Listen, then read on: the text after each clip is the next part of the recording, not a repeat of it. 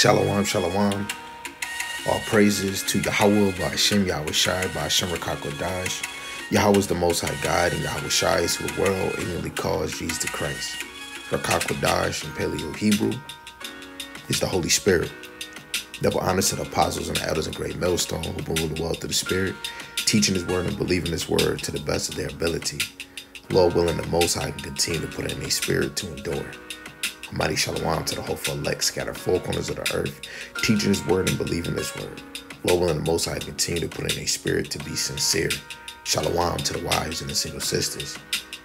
As believers of this word, Lord willing, the Most High continue to put it on your spirit to pursue to be a loving and silent and virtuous wife. And Lord willing, the Most High have mercy on other brothers and sisters that's not in the faith. The title of this quick lesson is called The Wicked Shall Not Understand. This is Wisdom of Solomon chapter 2, verse 1 and 3. Verse 3 is the point. For the ungodly said, reasoning with themselves, but not aright. Our life is short and tedious, and in the death of a man there is no remedy. Neither was there any man known to have returned from the grave. For we are born at all adventures, and we shall be hereafter as though we had never been. For the breath of our nostrils is as smoke, and a little spark in the moving of our heart, which being extinguished, our body shall be turned into ashes, and our spirit shall vanish as the soft air. And the wicked think this life is short, and of no other after, because they believe that nothing exists after this.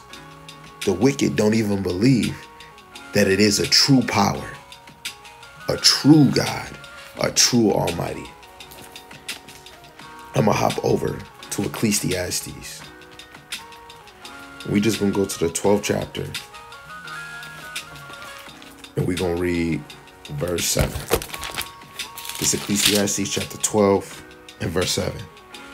Then shall the dust return to the earth as it was, and the spirit shall return unto the Most High who gave it. The Most High created this life.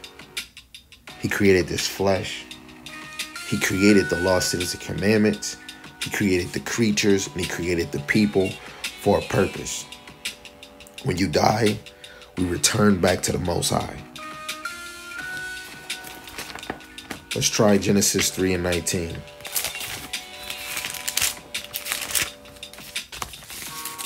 This is Genesis chapter 3, verse 19. And it reads, in the sweat of thy face shalt thou eat bread, till thou return unto the ground. For out of it was thou taken, for the dust thou art, and unto dust shalt thou return. That's to just tell you, your flesh returns back to the earth, but your spirit goes back to the Most High. People don't understand the true power of the Most High is because their wisdom is of man and not the wisdom of the Most High. 1 Corinthians chapter 2, verse 10 to 11. But the Most High have revealed them unto us by His Spirit. For the Spirit searcheth all things, yea, the deep things of the Most High. For what man knoweth the things of a man, save the spirit of a man which is in him? Even so the things of the Most High knoweth no man, but the Spirit of the Most High.